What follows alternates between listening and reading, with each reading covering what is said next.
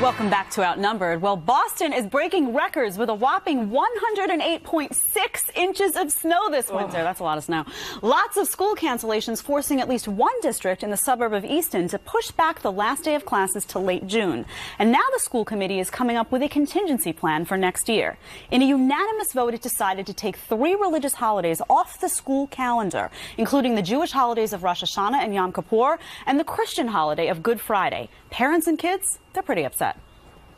I believe in keeping the holidays for the Jewish and as well as the Catholics, everything that we've built this great nation on. My children wouldn't be going to school on, I'm Jewish, and so we celebrate the high holidays. I'd probably be pretty mad and sad. Rachel, this is crazy to me, but I always tell parents, if you don't like something, speak up, because parents have the capacity to really shape school policy. Do you think something like this will stick, or parent feedback is going to say, hold on a second, this is not going to fly with us? Well, it depends. I mean, I think parent feedback is always really good. I have been to schools where they actually did have kids go to school on Holy Thursday and Good Friday. Oh, my kids go to Catholic school, but there was one goes to public school. I take them out those days anyway.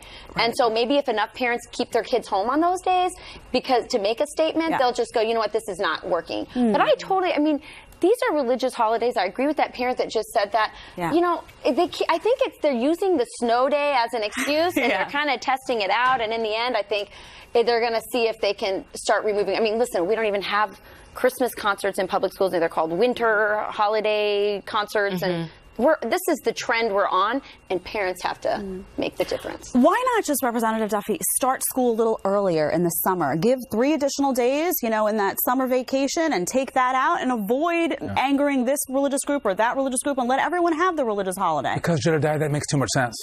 Don't let any good crisis go to waste. And if you want to take religion out of the public square, look at Boston, look at all the snow, and say, what a great reason now we can take these religious holidays out of our school system. It's using the crisis to the liberal benefit.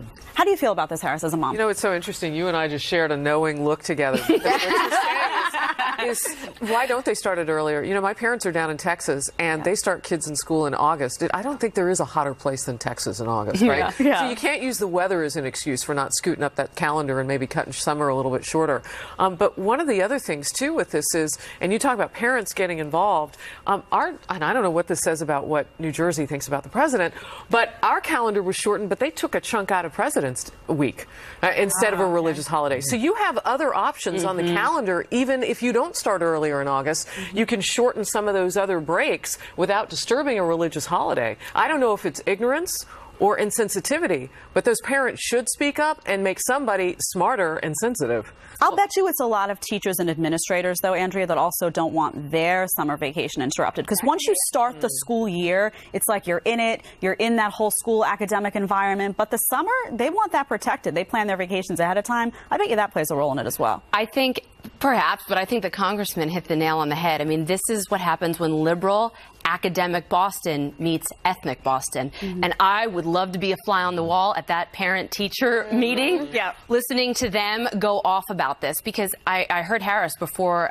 we did this segment, who's married to a Jewish man, say, I can't believe it. These are some of the highest holidays in the Jewish faith. And so it makes sense that they would, as you propose, Harris, take away from President's Day, or go a little earlier in the summer, or maybe even a Saturday. I think we had to go a couple Saturdays when there was a lot of snow in Pennsylvania growing up. There's other options, but they don't want those options. They would rather take away the religious holidays. And by the way, New Year's Eve is not a religious holiday. So if they wanted to shorten even that up, now, again, it may disturb a vacation.